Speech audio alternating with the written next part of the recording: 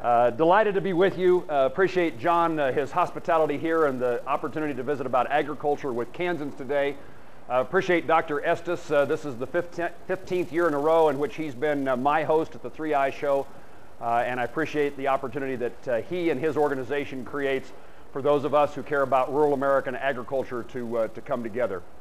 I wanted to make certain I got here because I was fearful that you would think that we elected Moran to the Senate and he never showed up again. And so the 3i Show is something I enjoy. I guess we'll see if that's still true this year with the conversations that we're going to have. But I have appreciated the conversations, the common sense and good judgment that I get from Kansans every time I'm home.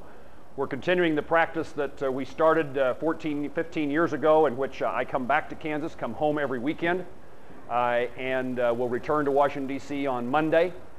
But this is that chance to make certain the things I'm working on in our nation's capital are the appropriate priorities of Kansans, and that we have the common sense and good judgment that Kansans provide in the conversations that I have. It's these opportunities. Tim and I are both perhaps in a race to see who can do the most town hall meetings. He's following our practice of 69 town hall meetings. I completed one this morning in Scott City that I think is number 50 or 51 now out of 105.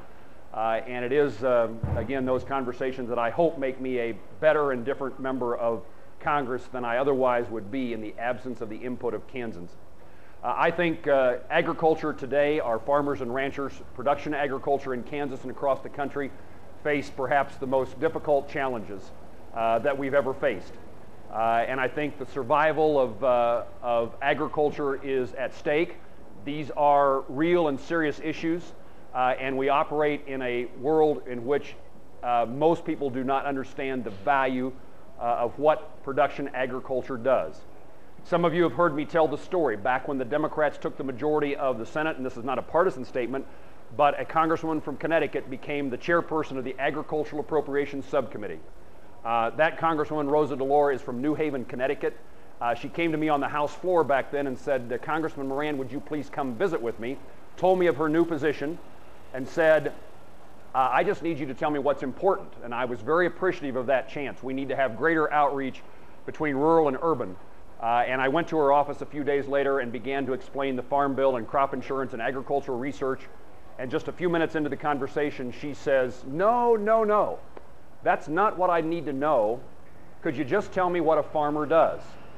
And it is the circumstance, and the Congresswoman was the most important person in the House of Representatives when it came to spending on agriculture during the entire time that the Democrats were in the majority, so until January. And we've got to figure out how we educate that urban, suburban country we live in, because if we don't, the things that I think that will impede agriculture's success are the things they will put in front of us. We're going to have a discussion in 2011, 2012 on the Farm Bill. Senator Roberts is now the ranking Republican on the Senate Agriculture Committee. I'm a member of the Appropriations Committee, including the Agricultural Appropriations Subcommittee. Agriculture is and will continue to be forefront in what I do. In large part, that's because my interest in public service or politics revolves around this belief that we live our lives in a pretty special way in communities across our state. And if we're not careful, we're going to lose that way of life.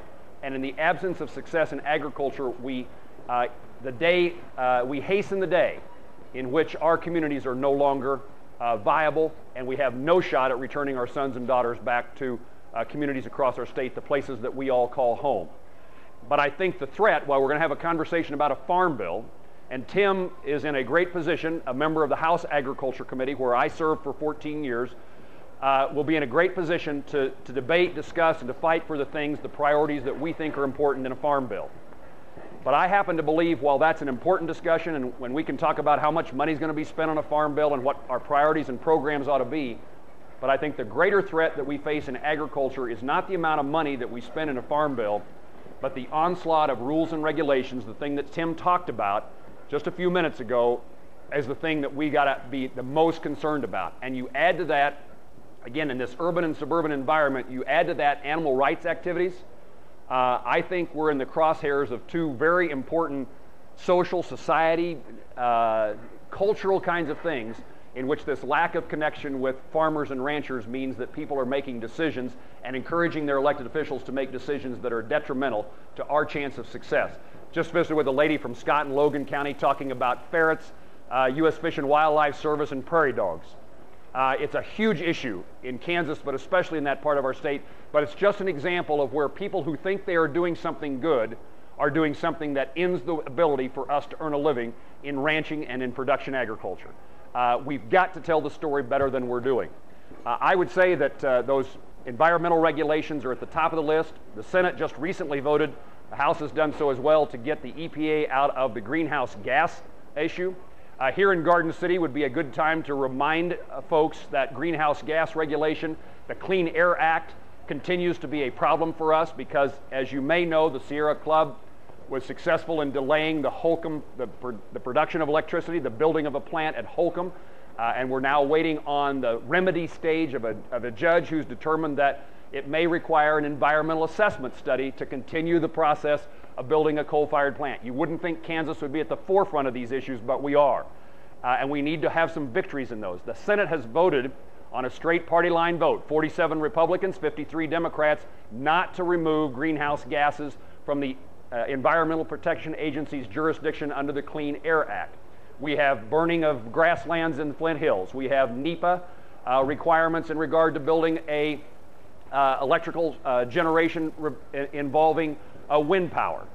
These are just Kansas issues. We now have pesticide application coming under attack, and our aerial sprayers are, that may be non-point source pollution in each instance, each one of those aerial sprayers. Fugitive dust, the regulation of agricultural dust, the feed yards, and the idea of whether or not the flatulence are a contributor to greenhouse gas issues. It's just one thing after another. Tim's right. In fact, I told Dr. Estes that he was using my words. That's what we were whispering about, common sense and sound science. It's not that we're not environmentally interested or we want to do things right, but we want them to be based upon sound science and to have some practicality and common sense. The trade agreements that Tim issued or talked about are true, truly important.